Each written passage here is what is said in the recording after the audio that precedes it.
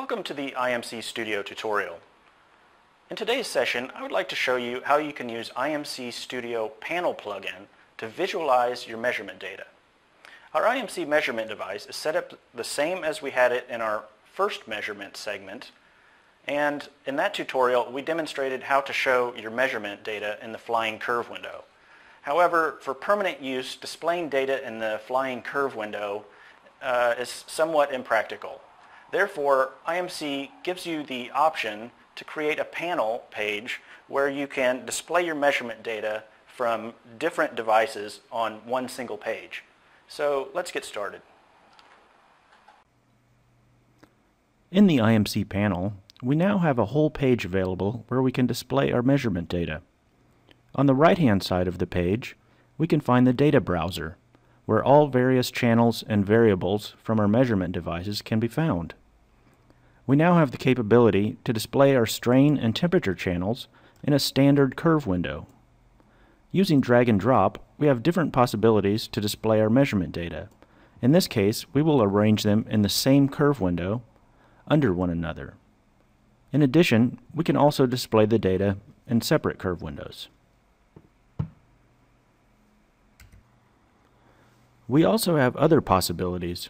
For instance, here we can display the data as a direct numerical values for each channel.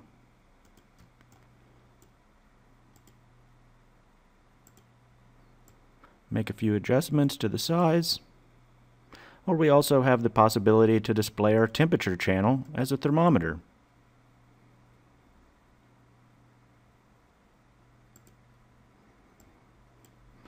And here we'll set our range between 25 and 35 degrees Celsius to make it a little more accurate.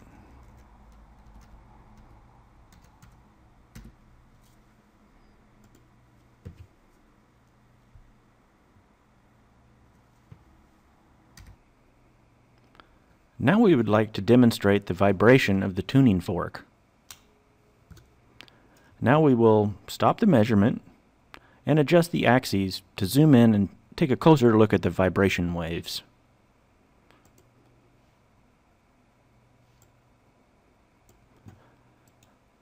Now we can see the individual sine waves. We can use the measurement cursor to measure the distance between the two maximum values. This will allow us to know the frequency of the vibration. Now we can see here that we have a frequency, after we get this set up, at approximately 426 Hertz. To have these approximate values is quite useful, but of course to calculate the FFT of the vibration is even more valuable. In IMC Online Famos, there are real-time processors that allow you to integrate various calculations like FFT. The setup of the calculations we will perform in Online Famos, so we will click here on the Online Famos button. After opening Online Famos, you can see that we have different areas of information. On the left side, you can see our various channels displayed, and on the right side, the different mathematical functions are displayed. Here on the bottom, we have the operations area, where you can enter the various equations you would like to calculate. To do the calculations, you can use several options, such as drag and drop, or by directly typing the equations into the operations field. Now we would like to calculate the FFT of the strain channel.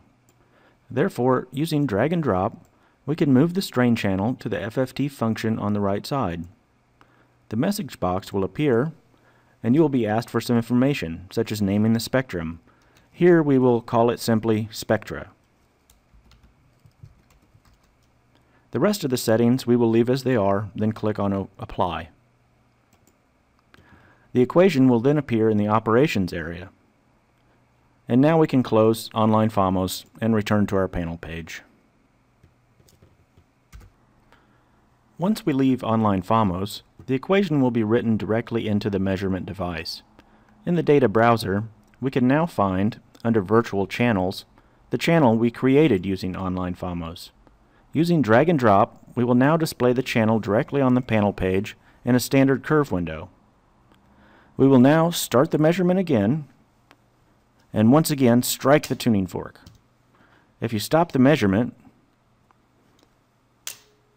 one more time, if we stop the measurement now, you can again see the sine wave, but now we also see the FFT.